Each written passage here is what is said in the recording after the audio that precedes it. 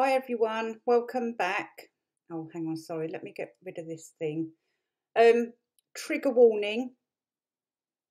In a few moments you will see I'm keeping this as evidence. It may sound, well, it may seem petty that I'm doing this, but where there's evidence of the slightest rebuke of help from this thing of Montecito, I will capture it. Now, firstly, according to reports, the thing was invited by William. In my opinion, public domain, I think it was a big mistake. The MeghanMarkle we can just about cope with, but this thing here in the black, and she's wearing tights, can you believe it? Had no right to be there after all what she's done. Not even my poisonous ex-husband narcissist would want to show his face in public again after all what he done. But oh no, this thing has to agree. Now, if I was her and the Prince of Wales invited me, I'd say, after all what I've done, no, I can't show my face out there.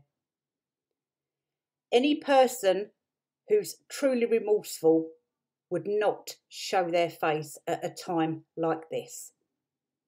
This is like a kick in the stomach. A real big kick in the stomach, and I feel a massive rant coming on. The brass bloody neck of this thing. The brass neck! The stone round this thing's neck. The stone neck of it.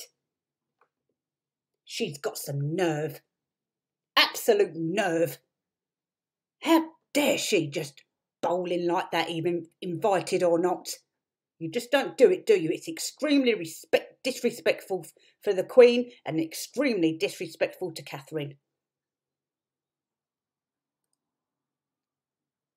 Now, watch what happens in a minute. The staff are there to help the royals with their flowers so that they've got their hands free. But this parasite here in the black, wearing black tights, decides she wants to keep them because she wants the money shot at the end when she puts them with all the other flowers. So I'd like to know your thoughts about this, guys. I'll try not to leave it on for too long because I really don't want to ruin anyone's dinner. I mean, this is painful enough as it is to watch, let alone if you just sat down for dinner. So I just find it absolutely awful. Actually quite terrifying. I don't think this thing is just a narcissist, sociopath, parasite. I think it's absolutely psychotic. Absolute psychopath. Right, just look what she does in a minute.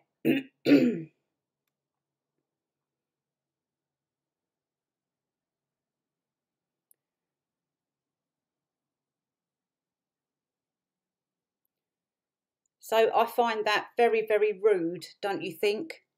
Very rude. That's what the staff are there for. And also Netflix are following them about.